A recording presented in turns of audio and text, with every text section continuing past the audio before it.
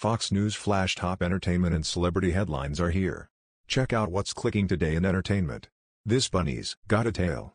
And the spooky story centers around the late Hugh Hefner's Playboy mansion.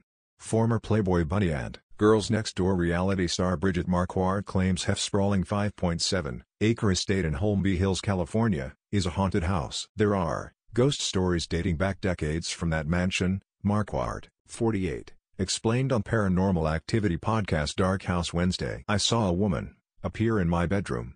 Marquardt, who served as one of Hef's live-in girlfriends from 2002 until 2009, claims the ghost of a former mansion employee materialized near her bedroom closet during a relaxed girls' night in with her sister and best friend. Playboy releases October cover featuring a man. "My sister, myself and my friend Stacy were all sitting on my bed," the one-time E! Network staple said, adding that she had purchased a new puppy earlier that day.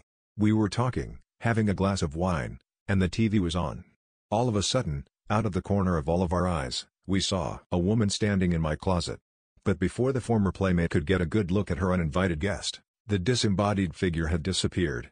TV personalities Holly Madison, Hugh Hefner, Bridget Marquardt and Kendra Wilkinson arrive at Sony Pictures' premiere of House Bunny at the Mann Village Theater on August 20, 2008 in Westwood, California. Nielsen Barnard/Getty Images. "Of course when I turned to look at it straight on, it was gone," lamented Marquardt, who, despite the fleeting glance, distinctly remembers the apparition's appearance.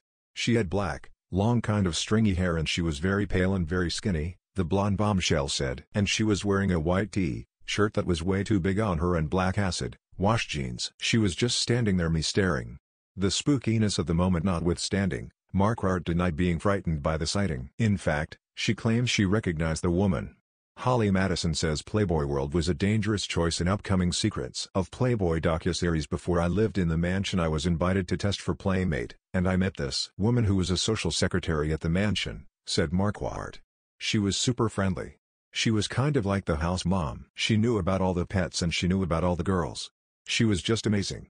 However, when Marquardt returned to the iconic compound a few years later, she learned that the woman had passed away from cancer. "I'm pretty sure it was her who was standing there," she said. "And I think she came to see the new addition to the mansion, the new pet that was there. My dog." Wednesday.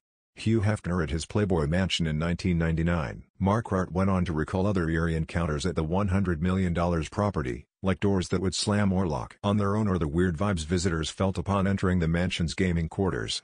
She even remembered Hefner telling her that the home's original owner had either been pushed or had jumped to her death inside the property, and that her spirit haunts the grounds. And Marquardt, who'd been estranged from the Playboy CEO for several years before his September 2017 death to infection at 91, says Hefner's spirit visited her in a dream shortly after his passing. "Click here to sign up for our entertainment newsletter. One night I had this dream, and it was not long after Hef had died," she said, noting that she wasn't allowed to visit her ex-boyfriend in years before his passing, nor was she invited to his funeral. "This dream was like nothing I ever had before. It was so real. In the dream, she drove up to the mansion, and was welcomed onto the palatial property by security. But once inside the house the typically buzzing abode was still and unoccupied. I could tell that the house was abandoned and he was gone. But yet I was there to see him," said Marquardt. She said even though the home was dark, she heard the spooky sounds of really old 1940s music playing in throughout the space.